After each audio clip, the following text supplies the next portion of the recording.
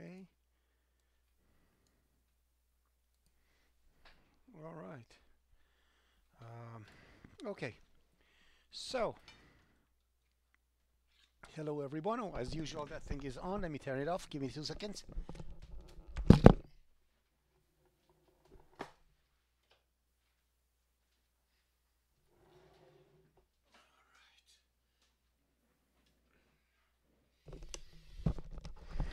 All right. So, before we begin, anybody have any concern or questions? And again, I see a couple of people are have joined listen only. Please don't join listen only to my sessions.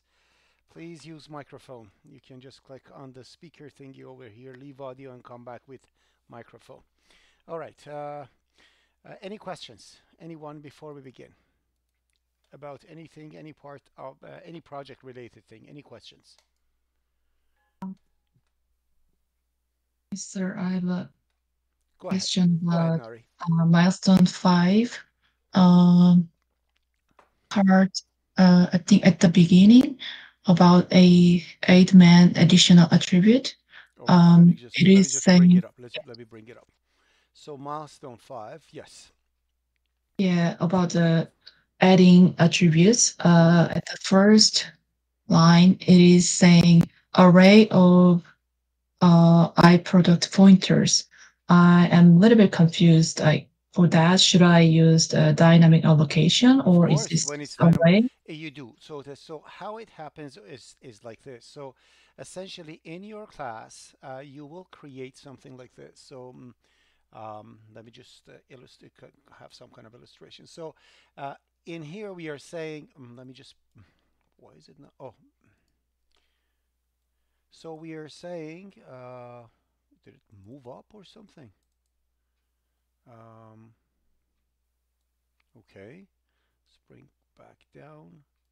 Yeah, so it says array of STDS max item product pointers. What does it mean is that because in OOP244 we still don't know what pointers to pointers are, we do the dynamic memory allocation another way, which means when you're going to do the allocation, it's amazing when I actually move it to another one, it goes, okay, just a second. There we go. So we do it like this. Instead of creating a dynamic array of pointers, you create an array of pointers and individual elements will be dynamic, which means you are going to, so your array will look like something like this. This becomes let me just make it a little thicker. So this becomes the pointer that you have, the array of pointers that you have like this, and it's not dynamic. This array has a fixed size. So this array over here, this array will have a fixed size of stds max num items, but each individual elements of this array is a pointer, which essentially could be initially nothing. It doesn't point to anything. And what you have would be something like this. So this is going to be your array of pointers, and this is in here. This will be SDDS max num items. This is the size that you have, whatever it is. And this, I don't know what you want to call this array, whatever you call this, this is your array. Um, and each individual, this is an array. So each one of these things is an I product. So in here, the array is going to point like this to different places in memory dynamically. And you are going to have, uh, if, um, if assuming that perishable items are square-like, so this is a perishable, this is a perishable, this is a perishable, and say regular items are Sulker-like. This is an item and an item. So in this case, the size of our uh, inventory will be 1, 2, 3, 4, 5. Therefore, you need to have some kind of an integer to keep track of the number of items that you have, and we can actually do it like this. So this, if we consider it like that, this is going to be this is going to be 1, 2, 3, 4, 5. So that's going to be 5 over here. Did I answer the question, Nari? Oh, yes. So then it has a maximum number of items, but Exactly, the yeah, maximum number of dynamic allocations. So you yeah, but cannot have more than 100 dynamic items allocated. If it is, yeah, it means database is full. That's why um, that's why I mention it like this, and I'm gonna move this and it's gonna resize it again. Um, for some reason, when I do that, I need to clear the screen first to show it to you. So that's why it's interesting. As soon as I move it from screen to screen, it brings it halfway through. I don't know why it likes to be there. Okay. So that's why we are mentioning over here, this application can only keep track of maximum of this many item products in time. If more products are being managed, they must be added to a separate data file. Does that make it clear now? yeah, I have a additional question about that Please to go ahead. make it clear. Then when we are setting up the attribute, we don't need to mention about the maximum size of the array, right? Because it's not set up yet Maximum until. size of the array is this. Oh, yeah, yeah, we do have that as a constant, but like do have to use that as an array size Yeah, at that's going to be your the array size. attribute. So if, yeah, so that's going to be, so if, let me just give you an example over here with, say, doubles.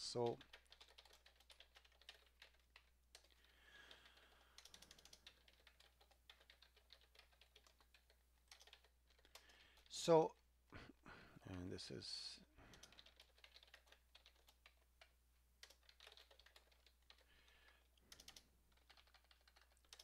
so essentially, if y what you learned down to this point was that, why did I put void over here? I don't know. Is that we created, and say if I want to have series of doubles, okay? This is what you do. You write over here double pointer PTR, then you say PTR is equal to new double, say 20. It means I have 20 doubles. Are we okay with this, Nari? Yes, Okay, yes. what I'm saying is this, because the items that I have are not like double that are fixed size, they're gigantic objects. It's an item, perishable stuff, right? So instead of doing this, if we assume that the double over here represents the items that we have for an example, instead of having a double PTR, we're going to have a double PTR 100, which means now I have 100 pointers of doubles. And if I want to have 50 doubles, like if I want to have 10 doubles allocated in here, I have to say for integer I set to 0, I less than 10, and I plus plus. Now I have to say over here ptri is equal to new double. Therefore, this 100 double pointers of mine are pointing to 10 individual dynamic doubles one by one. And if I want to delete them, it's not like deleting an array. I have to write yet another loop over here and delete them individually as follows. So I have to say delete PTR because individual pointers are pointing right now into the to these doubles. So if I call this one 5, the diagram for it will be literally this, as you see. So this becomes my PTR. These are 100 double pointers, and obviously these are not, these are now 5 different objects, but in this case, these are all 5 doubles. Okay, does that answer the Yeah. question?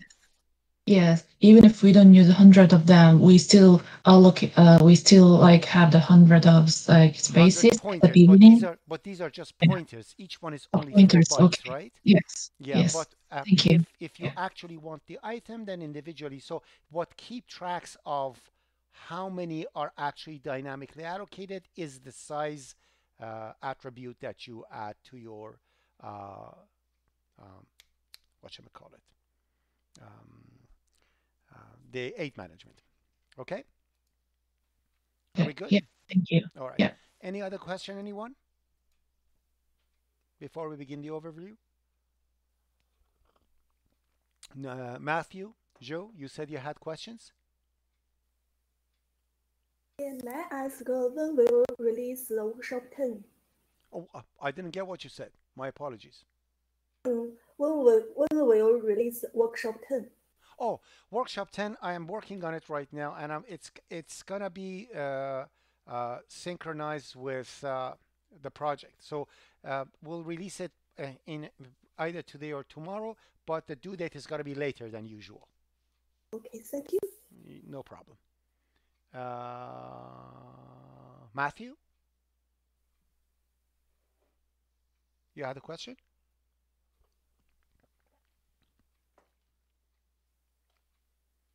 Is Matthew here at all? Yes, but apparently the microphone is not on.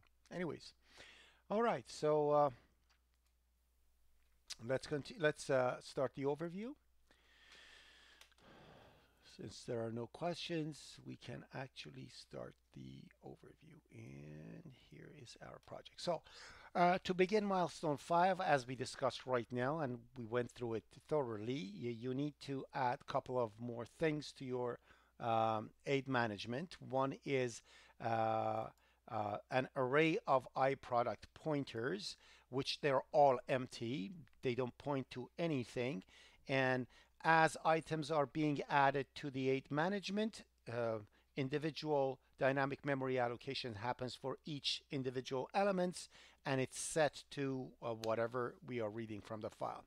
And as we are going through it, we're going to add to the number of iProduct items in a separate attribute, and that keeps track of how many actual um, um, iProducts we have in our system. We are okay with that down to this point. Are we okay? Let me just write over here. Are we okay? All right. I just saw Matthew, you answered over here. No, I'm sorry. So turn on your microphone. It's easier to respond with voice. Anyways, let's start with run. So you got to modify your run function, okay? Um, uh, so if any menu is selected, so we know that that we have in our from milestone 2, we have a file pointer that is dynamically holding the name of the data file. You modify your run. So if any menu item is selected before that file name is actually set to a proper file and it's opened, if that thing is null, no matter what the user select, you change their selections to number 7 and it's going to go enter file name. So like that, if database is not selected, if user doesn't select 7, it redirects them over there if they don't have a database open, because other than that they can't do anything. So the logic behind it is that after you call the selection for the menu, it returns you a number. That number that it receives, take a look at it. If that number is not 0, which means if they don't want to exit, if the file name is null, and the selection is not 7, then direct them to 7. So it's a 3 conditional if statement. Then you literally change the selection, whatever it is, to 7 as it goes through. And I see people are joining more with listen only. Please do not join in as listen only. Thank you very much. And the next thing is saving as exit. So what happens is that when go to the end of your run function, at the end you have to call the save function that you haven't implemented yet. So just create an empty save function, is a void save void, and call that function, which means when the program ends, it saves all the data into the file. And that save function, we'll talk about it later. So I create the link over here for you to see. So if you click, it tells you what it is, which we don't want to talk about now. We'll talk about it soon as we go through it. So that's that one. So just call a save function, and then milestone 5.1 begins. So the first milestone, the first thing that you need to submit for your project to be markable, which means you submit the first 4 milestones, after that first four milestones being submitted, for your project to be markable, which means you gain any mark out of it, you have to make option 7 and 1 functional, which means loading the data file and list the information uh, in the program. And essentially, this is going to be it. So for the first milestone, let me just bring it up into the.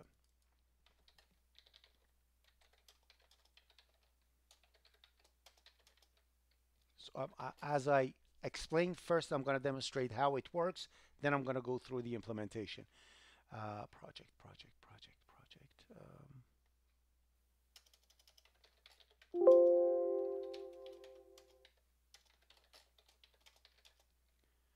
Okay.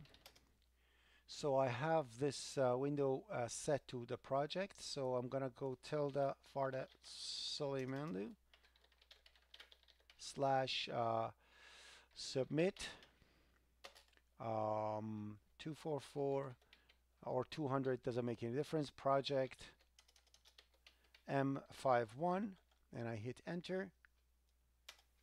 There you go. So that's the first thing that's going to happen. It's going to bring it up, and this is how it begins. So it starts the aid management system with no file in it. And let me at the same time put the submission requirements. So I'm going to open actually two of these. So I have that one ready.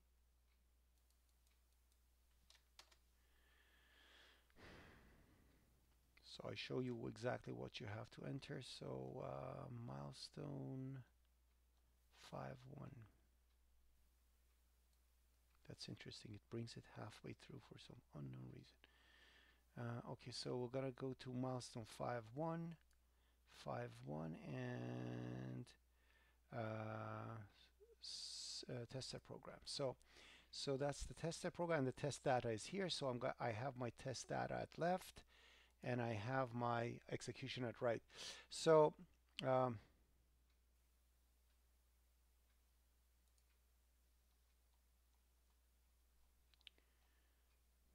it's interesting, resizing it brings it milestone 5.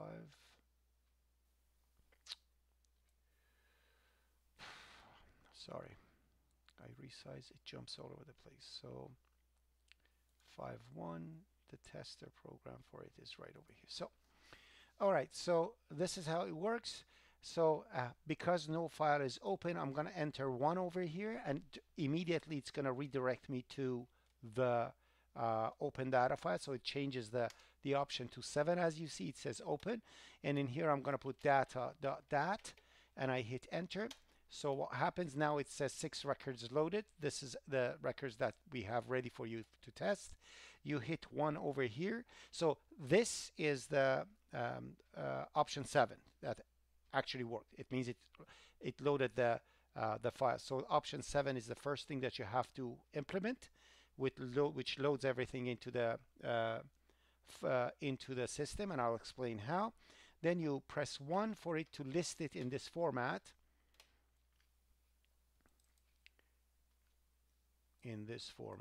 Oh, let's do it again. You list it like this, so it actually lists it in this format, as you see. So now we have it, and then after doing this, we hit enter only, which means I don't want any individual ones to be displayed in descriptive mode, so it goes out. Now I'm going to list again. Now I'm going to show item number 5, so I'm going to hit number 5, or you can do 6 to see what's the difference. So if I go 6, it shows with the description. If I list again, now I'm going to do 5. Now it's going to show it like that. So it shows the values like that, and I hit 0, and it saves and exits. Of course, it's going to say the output is not the same because I went in 50 different ways, but if you follow that, then the output is going to be identical. So that's milestone 5.1, and let's see what needs to be done in milestone 5.1.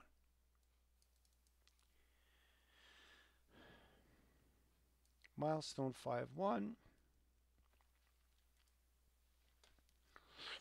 So for milestones for milestone file one, first you have to activate menu item 7. For menu item 7, you need the following um, methods created. You need a method for saving records in a file, a method to deallocate all the memory allocated in class, which is essentially a clear thingy that you can call in the destructor later on too.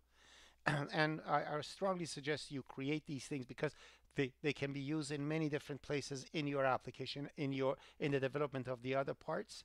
So this one deletes. So essentially for the deallocate, what you do is you go on every individual element of iProducts array that you have up to the number of elements that you have in that variable. One by one you delete them, and then you delete the file name and you get out. So that's the deallocating of all the memories. Obviously, when you do for the iProduct, you don't need to set them to null because you have the size, and size tells you which ones are usable. But for the file name, it's a good idea to set it to null. Then you have a method to load and a method to save. Save essentially goes through every single element of the array, up to the size that you have in that variable, and calls the save method of the iProduct. And your iProduct, let me just making sure that I'm calling the names properly. So yeah, it is saved. So essentially what happens is that for the save method, you first, let me just explain exactly how it's supposed to be done. Yeah, so first of all, you make sure that the file name is not null, which means you have a file to actually write into. Then you open an OF stream with the same name of the files for writing. So if there is anything in the file, it will overwrite it. It literally opens a file for writing. And then you loop through every element of the iProduct up to the number of elements that you kept track of. And you call the save method of each of them one by one with a new line at the end. So that's it. And that's it. So it saves everything into the file. And when the save method is over, automatically it's going to close the file and you're done. So that's your save method. So again, you open you check to make sure that file name is not null. And then after that, you open an OF stream and you save individual elements into the file and you're done. And you add a new line at the end of each of them. So that's that one. Deallocate I already explained. And the load method. So for load method, what you do, the very first thing that's load method does is that if there is anything already in a system, first it saves that to make sure everything's saved. So when load method is called, first you save everything, then you call the second function. So first you save, then you call the deallocate to clean everything in the system. Now you are ready to load everything right out of the file. Now,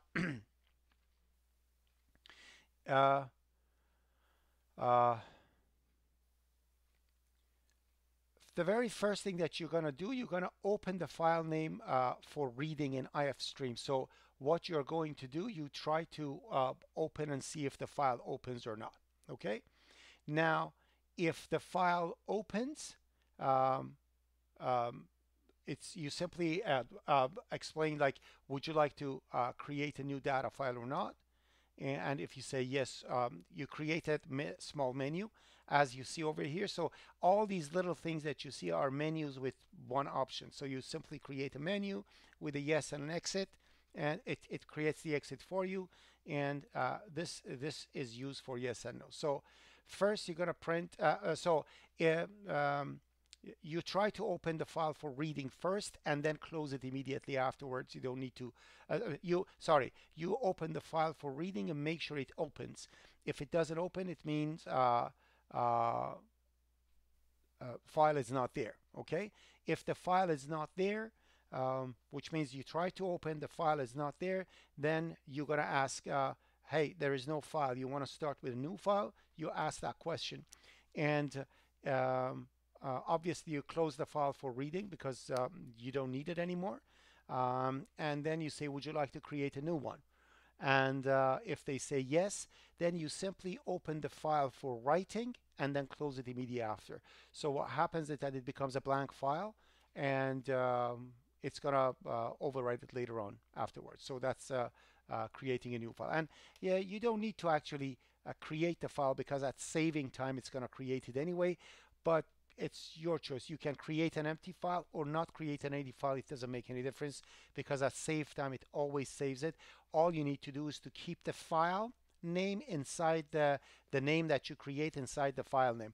The good thing about creating an empty file for it is that if they put a bad name inside the file, the creation will fail and you'll know that it's failed. But anyways, it's not covered over here. So number one, you try to open the file for reading. If you can't open it, if it doesn't open, then you print, would you like to create a new file? And you continue from there. And I see typos over here. Let me just open that one and fix it as I go. So we are okay with the start of the loading. We know what happens, right?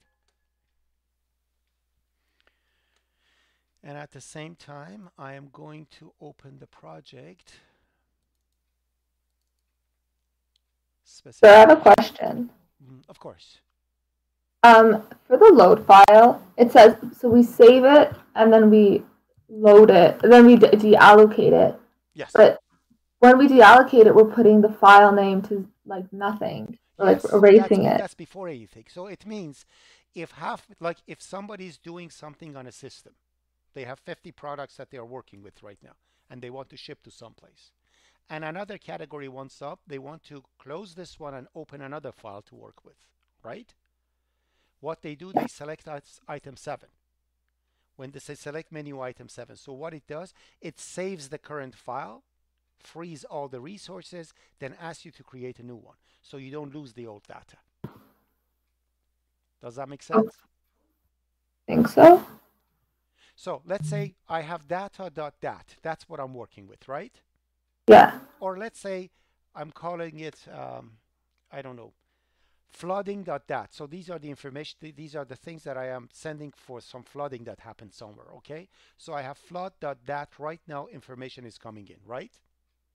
Yeah. Now there is someplace, another disaster, an earthquake is happening. So that's another thing. I want these flood information to be saved. That goes to another place. So I press 7. It saves all the information for the flood support that I have, frees all the resources, and says enter a new name. Now I'm going to say earthquake.dat, and I hit enter. A black file, because there is no file on a system, it says there is no new file. You want to create a new file? I would say yes. So it creates a new one, and I have a blank system with nothing in it, ready to get information for the new disaster recovery. Got it? So that would be if they press 7 like a second time. Yeah, at any, so when you press 7, okay, let me just bring the menu up. So when you press 7, where am I? So,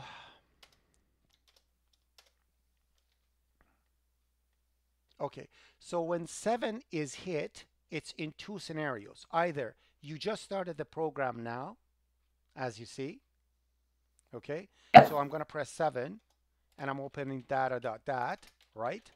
So it opens and I can see everything that I have, okay? And now I'm done with this. I'm pressing 7 again, okay? Now I'm pressing 7 again. It says, what file? So right now, it saved all the old files and cleared everything in my information, right? Okay. Now I'm going to say over here, flood.dat, okay? And I hit enter. So now it says, hey, there is no such file. Are you sure you want to create a new file? I'm going to say yes, create a new file. Now I'm in flood.dat, and if I list, there is nothing in there. I can start adding information to this. Okay. I didn't understand that without seeing it. It's like 2 different databases. Now, if I want to go to back file, the old file, there's no problem. I'll save this one. Now I'm going to open data.dat. Now it goes to the other one. Now I can list again those things that I had before. Okay, so I can switch databases, different lists. I understand. Thank All you. right, perfect. So yeah, so I wanted to open, so I have this open now, perfect. Reason that I am opening this is that I want to fix the problems that we have as we are going through it. So um, this is milestone 5 that I was talking about, and I just noticed that I did not close the parentheses right at the beginning of the first thing when I was talking about uh, um, in here. We mentioned 5.1, save as exit, and there we go. Okay, so let me go back to my project in here. So it's so we are talking about load. So load, save load method. This is the one that I mentioned over here, deallocates yada yada yada, and I where f name is the file. There we go. That's the one. The close parentheses I didn't have over there. Okay, so let's go back in here. Now preset and everything is done. So down to this point, I either use the old file or I create a new file. Now, if the file opening was successful, what I will do over here is this. Okay, if the opening of the file is successful, it means now I have records to read. Okay, so what I do, if you recall, an item's SKU number started from 4 to 9. So 4, 5, 6, 7, 8, 9. These were the numbers for regular item. Numbers 1, 2, and 3 were perishable, if I recall correctly. Okay, so what you do, first you take a peek to see what is the record that is coming up. You read one thing. If the SKU is between, the first digit is between 1 and 3, it means now you have what should we call it? You have a perishable item. If it is between 4 and 9, it means you have a regular item. So what you do, you create a temporary pointer of type iProduct that can carry both. Then you peek and see if you need to create a perishable or you need to create an item.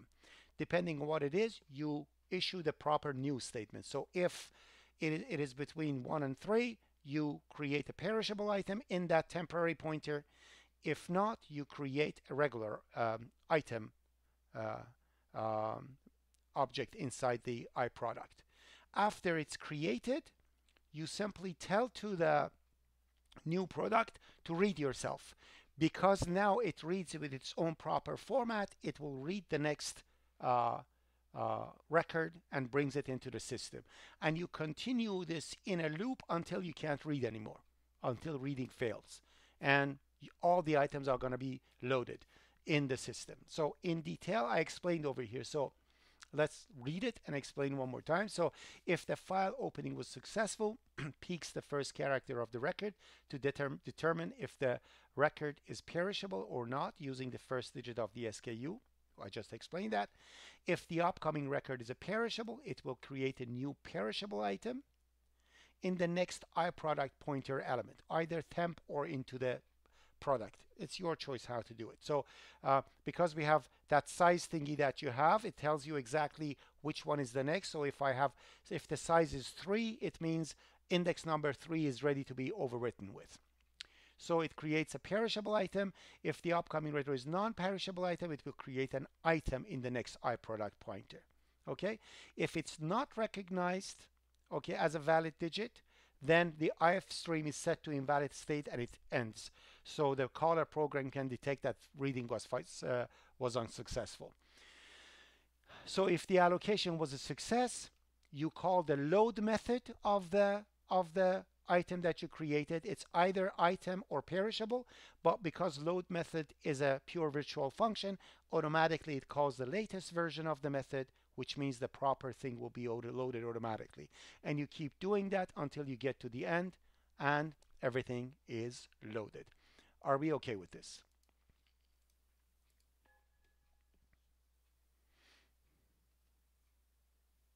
Professor, Yes, could go ahead. I say something? Sure, Yeah, of thank course. you. I wanted to point some other things out, but they're unrelated to this menu item. Could I? Um, then we're gonna go out. I'm gonna cover everything. Oh, So if you it's don't in the mind, just keep it. submission. Pardon me? It's a problem in the submission. What is the problem? Okay, so when I submitted, okay, so it's in all of the parts when I received the email, the confirmation email, Hmm. it shows me all of everything that I have submitted except aidman.cpp and aidman.h. Oh, so it doesn't send those things? Yes. Okay, So I'm that. not sure if you actually received them or is it No, just no, no, not no, no. sending us? I just sent all those things to myself. Let me see if I missed it. Okay. And I thank you for that. You are my hero. I think you did caught the problems for the last ones too, right? Yeah. Okay, 5-1 submission. Let me see if I have perishable item, date, iProduct, status, utils, menu. And no, I didn't, so I have to fix it. Let me actually, now that we are here, actually, now that we're not here, I have actually a repository for that. So let me just go over here. Since you mentioned it, I'm gonna bring it up. Project M1 config, that's the one. And what is being, first of all, are we checking that you need it or not? So assessment files. Huh, I don't even have aidman in here. Okay, I have to put everything in here. That's interesting. So I didn't have those things in here? Man, oh man. I have to put all the files in here. It's only date, status, and utils. Okay, we're gonna fix that. All right. So all the files in the system has to be there. Let me just add a note to fix it. I'm gonna create a note over here. Fix the files required and submitted. And I'm surprised that this is the assessment files. Oh, that's milestone 1. What am I doing? My apologies. My apologies. Let me close that. That's not milestone 1 that I want. I want 5-1. It's in all of the, it's until 6 Yeah, as well. let me just check. Yeah. Aidman is here, so that's correct.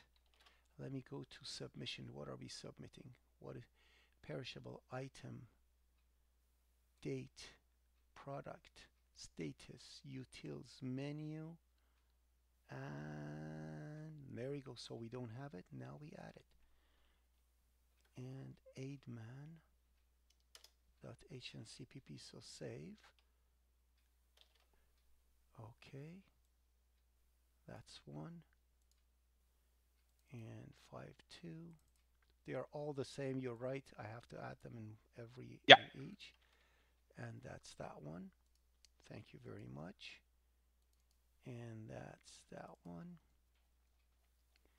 I wish you were my student.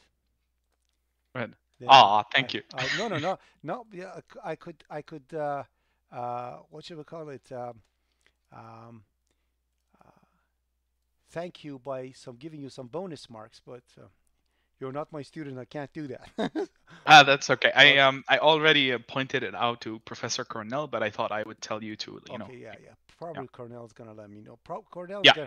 Cornell is pretty okay with this bit submitter program. He probably fixes for himself, and Yeah. I'm just gonna push it and tell it to everybody to pull it, so they'll know. And the last one.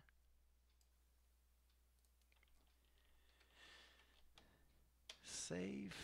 I somehow missed it, and thank you very much. So let me just push it in case. Yeah, of course. Commit. Missing aid man. Commit and push. Okay, so that's done. Now I have to pull it in my own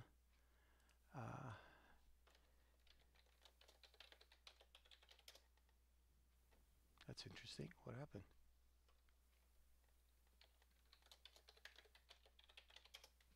Okay. All right.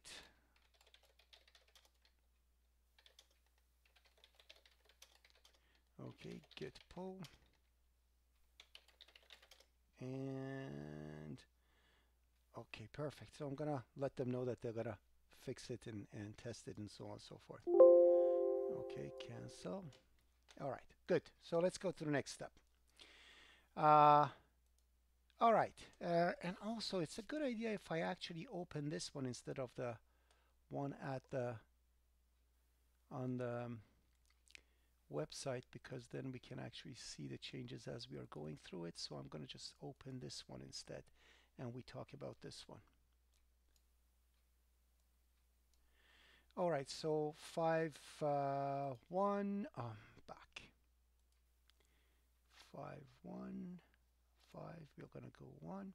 So that's the load. Now we are going to talk about list items. So how does list item work? It essentially what happens, you've already implemented the things that print everything individually. So you have these. All you need to do is to add a row number to it, and that's it. Put it in a loop. So what happens is that uh, uh, it will call the list function, and if any items are listed, if if if anything is listed, it prints the following thing at the bottom. So essentially, it lists everything. Now we're gonna see what the list function is. So when you do menu item, it calls the list function. If anything is actually listed, it prints something over here to show it individually. So you peek to see what you want to get, and then you submit. You can either put the value over here to show it, as I demonstrated before, so after showing the list, or you choose just to hit enter and bypass it. What the list function does, it gets a subdescription. So essentially what you have over here is a subdescription. So if the subdescription is null, it prints all the items in a linear format. So everything gets listed. You don't select anything. If it is not null, it prints only the items that contains the sub description in their description. We've already have implementations for that. You know how to do it. Now, it returns the number of iProducts that it actually lists. So if we have 7, it returns 7. If no items are listed, if there is nothing over to list, you're just gonna show the list is empty and you go to new line. And that's the format for it. So you essentially put this at the beginning, print individual ones, and then put that one at the end, and put a row number right in front of every and each of them. Are we okay with the list one? List?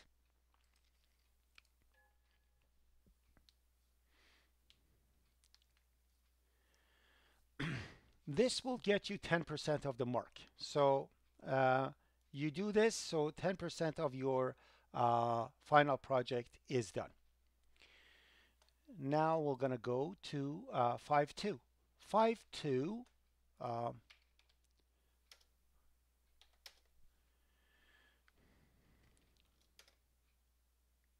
essentially, actually, you know what? Let me just do this to make sure that it actually works, and I submit it to myself. So it's going to be killing two birds with one stone. So let me just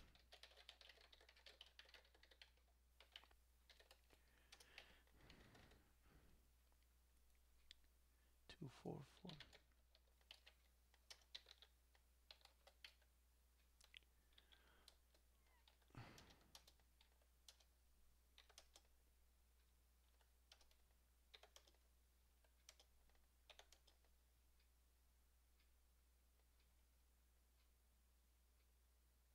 Oh,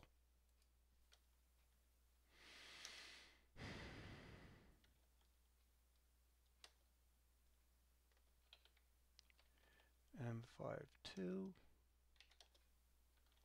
M53, M54, 56. Okay, good. So now let me do the submission over here. So 5.2 is going to be this. So for 5.2, enter to start. Again, it brings the whole thing up, and what happens is that add menu item, you simply select the add menu, and when the add menu is selected, so I select 2 over here, you can select either to add a perishable or non-perishable, and that's what it does. So because I didn't mention anything over here, again, it's going to tell me what is a data file. I'm going to go data.dat, obviously. And after that, let me go to tester program so I can actually see what do we enter. So these are the information that I'm entering over here. So first I'm entering 2 over here, data.dat. Then I'm going to press 1 over here to press 2 to add an item. So it says which one do you want, perishable or non-perishable. I'm selecting 1 as perishable, and all these things have been tested with previous milestones. That's why I'm not going that much into detail into validation and stuff. That's why you need to submit the first 4 milestones. So 222 over here, 2, 3, 4, 5, and it's going to be rice 200, 100, 1699, 24, 10, 10. Enter, nothing I'm going to enter over there. Now I'm going to press 2 again. Now I'm going to press 2 for non-perishable. Now I'm going to press 4, 4, 4, 4 over here for like that. And it's going to say it's already in the system. So it tests to make sure that you actually check if it's already in the system. It won't accept it. Now I'm going to press 0 and exit. And that concludes everything, and you can submit it. And I'm going to submit it now to make sure. So I hope it's going to be okay. I'm going to check to see if I actually receive the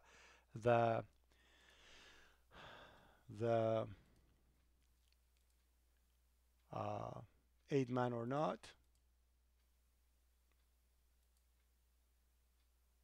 Haven't received anything yet. We'll see what happens. It says thank you, it's submitted. So hopefully I'm going to receive it soon.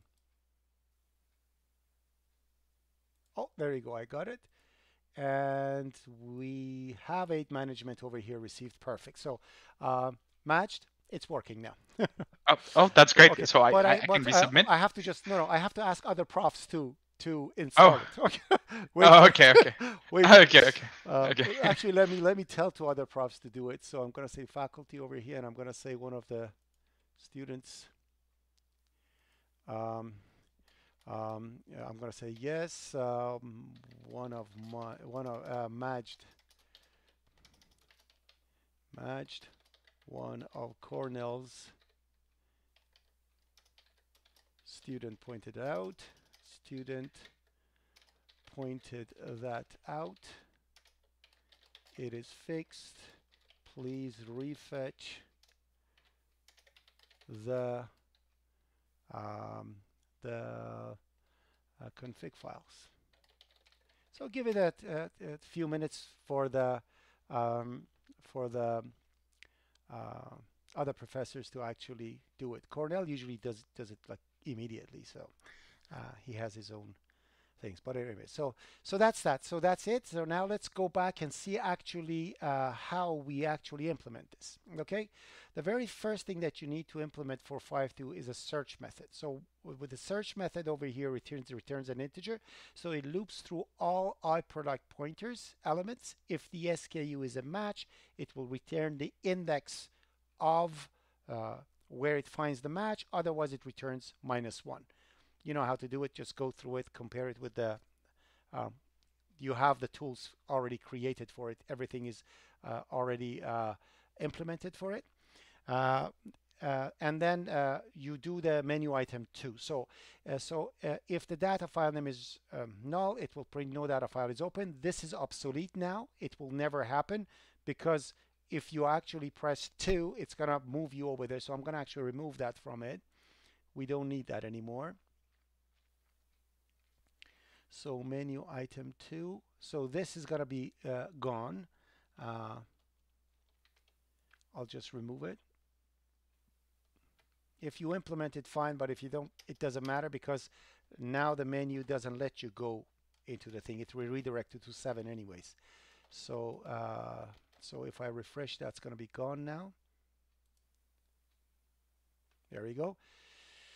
So, didn't I just save it?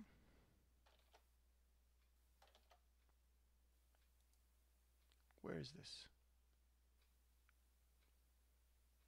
OP2 dev project. Yeah. And this one, OP2 for dev project. Just a second, let me close these up.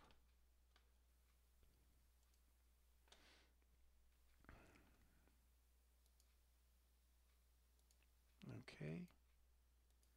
And close that up. And we are here. Okay. All right, now refresh. And it should be good. Okay, so if the number, so the very first thing you're going to do is if number of iProduct items not less than the value, it will print database is full. So when you are doing add, the very first thing, Nari, that brings us back to your question, if you can hear me.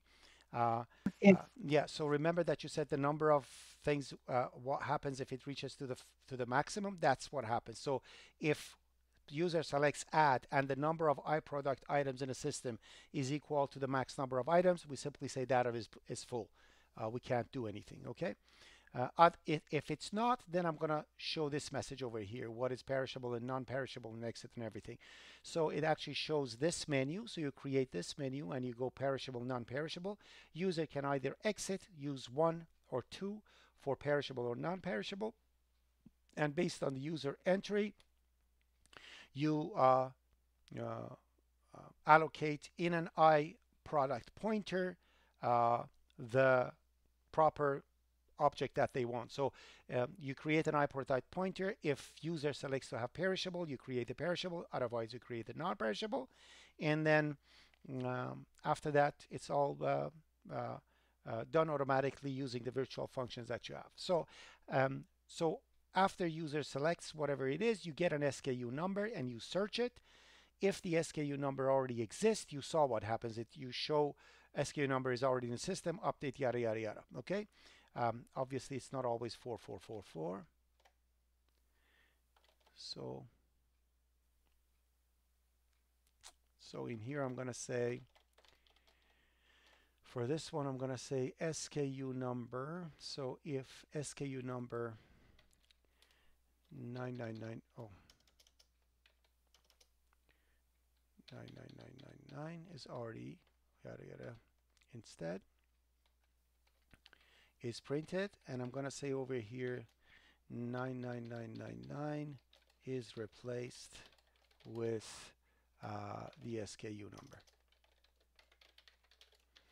Is printed and the item is deleted. So as soon as you receive you create the item. As soon as you create the item, you get the SKU, and if the SKU is already in the system, you delete it and you get out.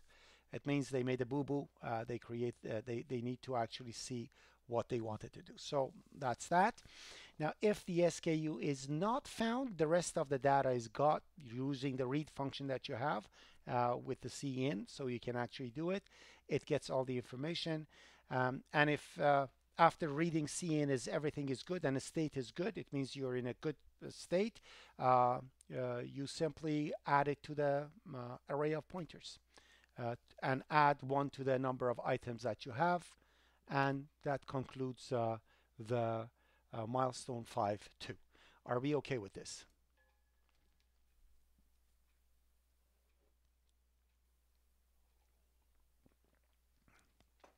And if any of you can later on, I would appreciate it if you could give me the timestamp of each milestone that I can later on add it, so people don't have to listen to the whole thing to go to milestone number whatever.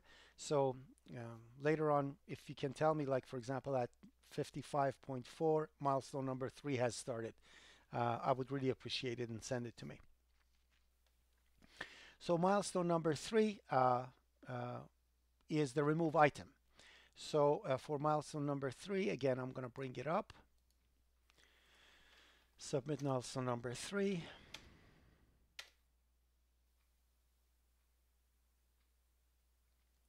Okay, so this is how the system works. Let's go to the test first to show you how it works, then I'll explain. So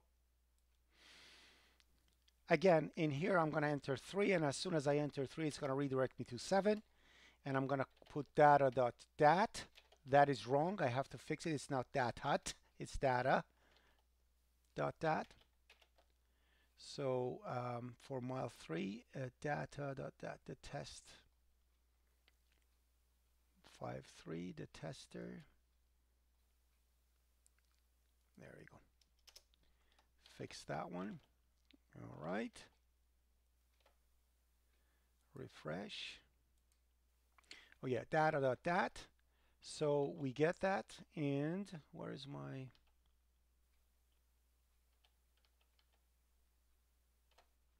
Okay, I lost my... There you go. Here it is. So data.dat, and I hit enter. Okay. Now I'm going to hit 3 to remove an item. Okay. So it says enter a subdescription. So I'm going to put EN, and it's going to show me all the ENs that are in the list. That's how the list works. So you call the list function and it shows that one. And then you ask for confirmation for user to look at the SKU and enter the SKU to delete. So I'm going to put 12113. Okay. And I hit enter. And it searches and finds it. Of course, if it doesn't find it, it's going to tell that it doesn't exist. And if it finds it, it shows the description and says this is the one. And that's how it works out. Okay, many things I haven't tested over here, just to give you a break. If you may have little problems, like I didn't put a number that doesn't exist, so it tells you item doesn't exist. But anyways, I may add those things as a bonus or something. But anyway, so that's the one. So it tells you that this is going to be deleted. Are you sure or not? Then you press 1 over here to say yes, you are, and it's going to say item removed. And 0x, and you list the items to show actually the item is removed in here. Then you put 0 and you exit. And oh, sorry, it's got to give me an error now because I put it wrong. So let me just do something in here, and 0 to exit. Obviously, it's going to show me that it didn't match, but anyways, it shows the data, and I can guarantee that everything's. I can make sure that everything's done because it dumps the data out too, but that's how the submission is going to work. So let's actually go back and see how we implement it. So first,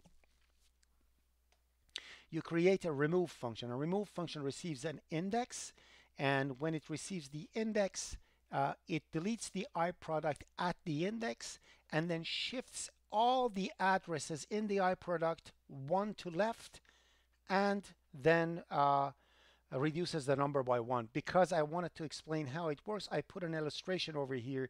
This illustration over here is in PowerPoint 2. If you want to see it step by step, that's how you can find it. Let me put it. Did I put it in here? No, it's not. Where did I put it? So it should be in images. Remove PDF. There we go. So it essentially is going to be like this. So to show it to you in a thing. So this is the array of iProducts that we have, and they point to different types of items. So when you actually say remove 3, you delete the one at 3. Therefore, it deletes that one, and then one by one, you're going to shift everything back in a loop. So it brings everything back, and therefore one item is removed, and you update the number of items to 8, and that's it. So that's how one item is removed out of the system. Are we okay with this?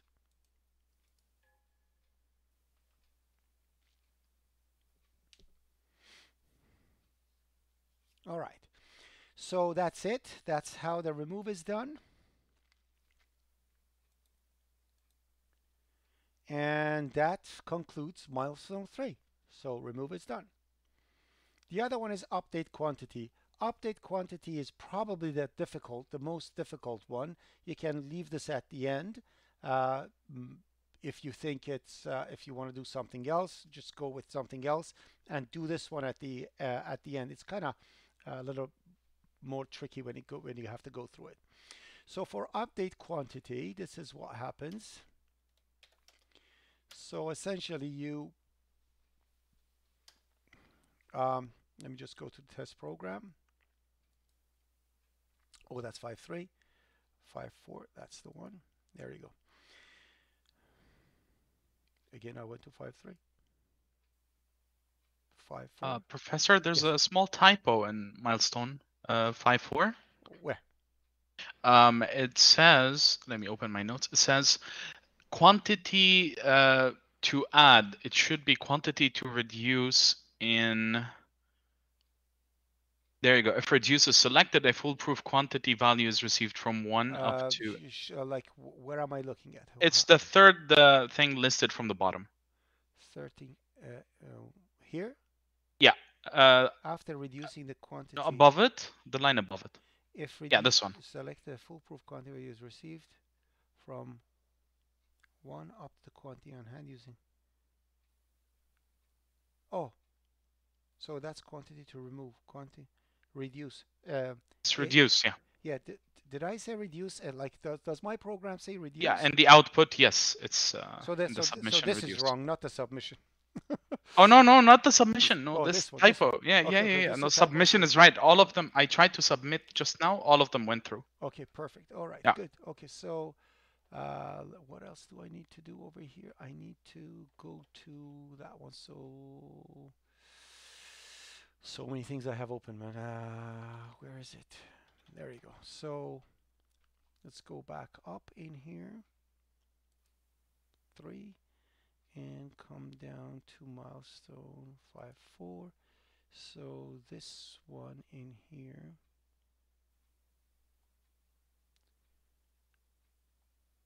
Oh, it's a description, not here. So the description in here. So this is quantity. This one is quantity to reduce, right? So 5.4, 1, 2. This is the one. Quantity to reduce. Save. Check it out.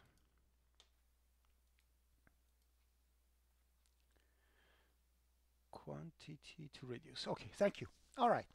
So for update quantity, this is what happens. Let's look at the tester information. As you see, there's plenty to enter over here. That's why it's so daunting. So it's to put this one at the last one. This is the last thing that you can enter. So I'll press 4 over here and then data dot dat and then 4 again. I'm going to put English, then 112233 so that's what I want to update. Okay, yeah, then I should be able to say 0, change my mind, and come back to 4 again. En 112233. Okay, and then add. Oh, what did I do? Yeah. Oh, quality artificial fit, right? That's fine.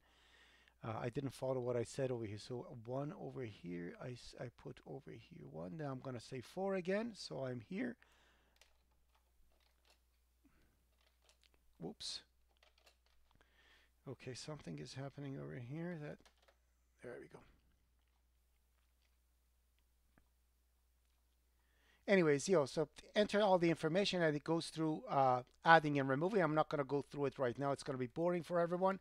So I'm just going to update one and show to you how it happens. So I'm going to say update now for update.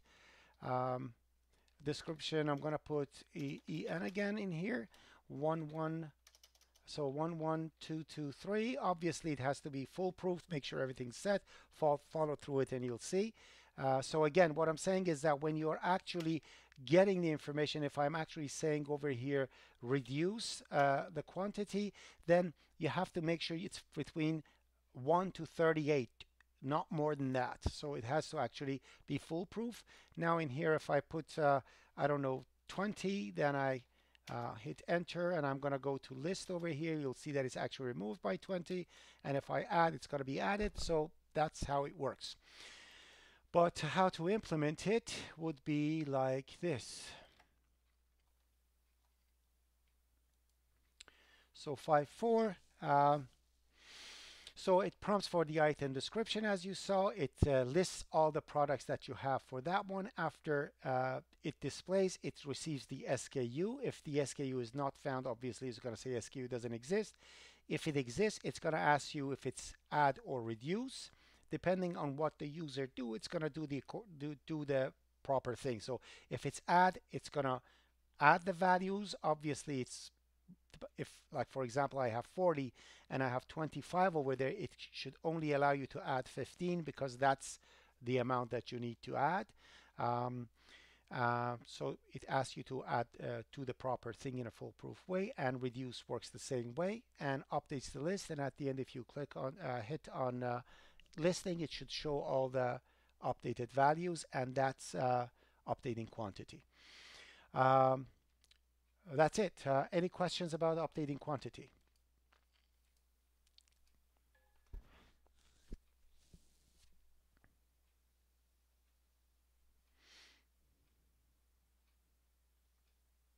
Obviously, what I will do, I'm going to add Q&A sessions in a coming week many times, and put the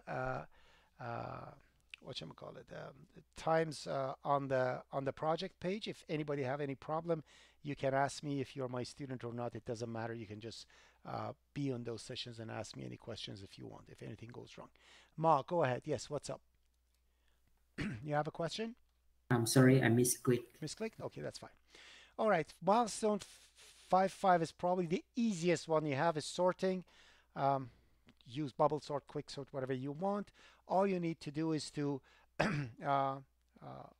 get the difference between the quantity needed and the quantity on hand, and do a descending search based on that value. So the one that needs most value is going to be shown at the top. That's how that works. So displaying it will be like this. Oh. Exit. Okay. So 5.5, it's going to be like that. You just so if I want to sort 5, obviously it's going to go that, and I'm going to put 5 again. And now it's sorted. If I show it, you'll see the one that I need most is at the top. So this one is 100, this one needs 55, this one needs 25, this one needs 3, and this one needs 1, and the last one is the one that is completely fulfilled. Are we okay with the sort? Again, remember, when you are sorting, going back to the illustration that we had in the PowerPoint thingy, when you are sorting, don't sort the object, only sort the addresses. If you sort the objects, you're going to be in trouble. It's going to be very expensive project to do. Okay, it's expensive process to do if you keep copying and copying the objects around. Obviously, and especially when one is an item and the other one is a perishable, you're going to be in trouble. Don't do that. Make sure that you sort the addresses. So sort the addresses over here. So after it's done, the objects remain in the same place in memory, just the addresses in the array will be changed. Remember to sort only that way. And the last one is 5.6, which is I didn't mention what is 5.6, did I? 5.5 is sort. What is 5.6? I didn't mention which menu item is that. Let me just fix that. So 5.6 is ship items. So let me fix that. That's ship items. So 5.6 will be 5.6 ship items. Save. Okay. So ship items is pretty simple too. So what you do for ship items, it only ships the items that are fulfilled. It doesn't ship everything. It ships the one that have reached the quantity needed. So what happens is that when you ship it, it's going to go through every single individual item that you have, it checks to see if that item is actually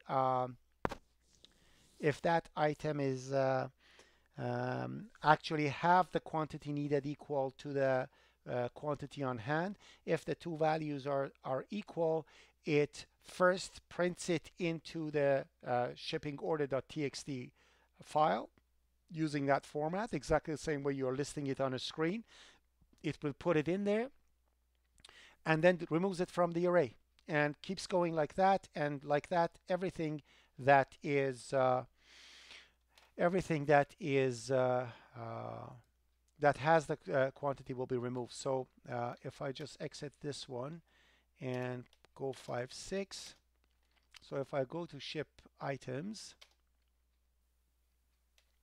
6 ship items, so that, and if I go like this, now if I go ship items, it's gonna say items shipped, and if I now list, you will see that items that are over here are the ones that are all fulfilled or are not fulfilled. They still need more stuff to go through. And if I exit and I'll go cat, actually I think it cats it at the end. There you go. So this is the shipping order. So it actually puts the shipping order and the date, current date, and then it shows all the items that are actually about to get shipped, and that's that. And that's the last one. Any question about any of the milestones? Any questions? Professor, Yes. there's just one thing I'd like to point out. I'm not sure if it was intentionally not there or not. It's in the end, at the very end of milestone 5, part 6. So it's just when I was trying to submit, you know how after you finish the program, the memory leak test appears. So it used to show my address right to the next of that last line you're asking us to print. So there should be a new line right after it. Let me just print it and see what happens. Give me 2 seconds. Let me run it. Give me 2 seconds. Where is it? I'm gonna actually submit it. Okay. Let me. Where is it? So this is the one. Let's bring it up. So tester program 456. That's the test data. Why is it? Yeah, again, the problem is not in the submission. It's in a probably tester, like the tester. I would just want to see how it submits. Oh, okay. Okay. Because when you submit, you say it doesn't put the thing at the end, right? Yeah, so I had to add a new line at the end of the file. That's it. Oh, okay. Let me see what's going on. Let me see what's going on. So let me submit 5, 6. So first I'm going to put 7. So that's the one I think. It's because it says 7 data.dat. Then it says 6, 1, enter, and 0. So you were saying, what does it do? Okay, for me, do you see after the last, this line, it used to show it right next to the dashes. It used to do that? Yeah, I mean, it still does. So I just had to. So probably your shipping order, you have to add a new line at the end. New line, that's it. Yeah, that's it. Okay, all right. Yeah. So let me just submit it to make sure this one actually I get the 8-man too. All right, so that's it. Anyone have any question? Isabella. Because I am not at the submission point for part 5. But if we submit, so like obviously if we submit things like before they're due, great. If we wanted to if we were almost finished milestone 5.5 and we didn't get it in on time, would it count as the entire thing is submitted late, or just that part submitted late? No, only that one. Okay, I just wanted to make sure. That's why I made it part by part, because before we used to have the submission as a whole thing, and student would have got stressed because they didn't just implement one part and they couldn't submit, right? So that's I started doing it like this, so it's part by part. So if and it doesn't have to be in order. So do the 7 and 1 because that's what the data you need to be able to do anything, and then do sort immediately to get the 10% and be done with it. because that's easy. And keep doing stuff like that. The ones that are easy, do those things, and then you can continue to the rest. Some of them are dependent to the other ones, like the one that, for example, you ship, it needs the remove function that you create for remove. But they're pretty easy to go through it. Okay. If any of you, any of the students that is listening to this thing, if you have any questions and you don't get a hold of your prof or something that you needed help with, let me know and I'll send a message on Microsoft Teams and I'll try to get back to. I have not 24 messages over there that I have to look for to see who's asking for what, but as soon as I get to you, I'll answer. And if you see me away or if you see me available, you can call me. You don't need to ask if I can call you. Just call me and I'll reply to you. Any question, anyone? Well, no question. I just wanted to say I wasn't here at the start of the session. I had class, Okay. But I got the timestamps of the last 4 parts. Oh, okay. Thank you. Thank you. So if any, sure. Last 4 parts is fine. Thank you very much. Just email it to me if you don't mind, or send it to Teams as a message. I will. Thank I you. will. So I can add it for other people to use it. Thank you very much. Much appreciated. Of course. All right. If somebody had a question that I missed, anyone? No? Sir, hi. Hi, go my ahead. name is Yunus. Hi. So just to make sure, so the due date is April the 10th, but the rejection date says it's April 17th. Yes. So if we can't submit it before 10th, we still have time before 17th. So for every day you lose 10%. From that the particular whole thing. No. From that particular one. Oh, okay. So if you submit 5 of them and the 6th one is missing, you only lose the 10% for that one. The rest of them are all the time. After 17th, I can't submit anything, You but can't if submit anything. if I submit after 10th, I will still lose 10%? 10% per day. Per day. Per day for the one you haven't submitted. Okay. For the rest of them, whatever you submit beforehand, you're on time on it. Just to make sure that I don't get confused about this, I will try to finish before. So I specifically mentioned over here to put over here, and I said over here, optional with 10% penalty. I should have said per day. Let me just do that. Actually, no, that's 10% penalty if you don't submit it at all. But what you need to do, Yunus, like Yunus, right? Is that? Am I? Yeah. Okay. Yeah. What you need to do to see exactly how it's done, just put it like this and put -do over here. It tells you exactly how it's happening. You see that? Okay. I mentioned it in the project too. You just put -do. It tells you exactly which one is when. Okay. All right. Thank you, sir. Yeah. No problem. Thank you. No Appreciate problem. it. No problem. Anyone else? Any question? Well, I have a question about something in my code that I had to do. I'm not sure if I can. Oh, you can get to Microsoft Teams with me if you want to. Okay, yeah, that would be great. After this, you can just call me on Microsoft Teams. Okay, thank you. Yeah, okay. Oh, are we all okay, everyone? Anybody have any question? Any question 1? Any question 2? Thank you very much. I'll try to put another help session before the end of the week. If anybody have any question about the project, you can contact me and ask me questions if you want to. If you couldn't get a hold of your prof, of course. First, your prof. If you couldn't get a hold of your prof, then me. Have yourself a beautiful, beautiful day. And Madge. You too. Bye, sir. Bye, Yes, Isabella. Professor? Madge, can I eat something first? I'm dying of hunger. Of course. I mean, I can contact Professor Cornell. That's okay too. No problem. It doesn't matter. No. I would love to talk to you. There's no problem. Okay, I would love that too. Sure. Okay. Yeah. So take your time. Give me like an hour so I can go eat and come back. And take as much as you want. Okay. Yeah. No problem. Okay. Yeah. No problem. Okay. Yeah. Okay. Bon appetit. Yeah. Thank you. Salut. Everybody, goodbye and good luck with Bye. everything. I'll talk to you guys later. Goodbye. Bon appetit, Professor. Bye. Bye.